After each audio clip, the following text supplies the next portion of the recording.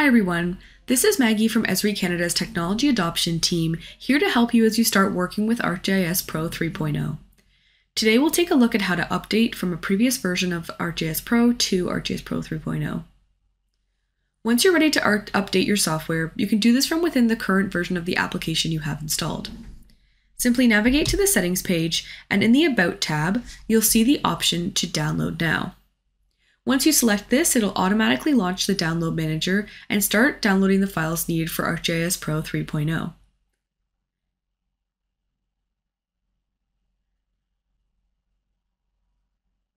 The installation process has not changed from previous versions of the software. Again, you'll need to review and accept the master's agreement before continuing. And right away here, we got an error message. This popped up for us, and it will happen for you regardless of if you're doing it from within ArcGIS Pro or from downloading files off MyEsri, because we've not first installed Microsoft .NET 6.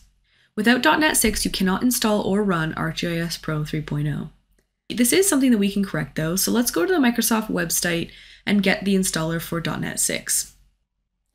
On this site, which I've linked below, you can get the files that you need to install the .NET 6 onto your machine. I'm using a 64-bit Windows machine, so I'm going to install that version of the software. You'll need to make sure that you're selecting the version that's compatible with the machine that you're using. So just go ahead and save this somewhere on your machine where you'll be able to run it. And once that download is complete, you can go ahead and install .NET 6 on your machine. It should only take a few seconds to get this installed.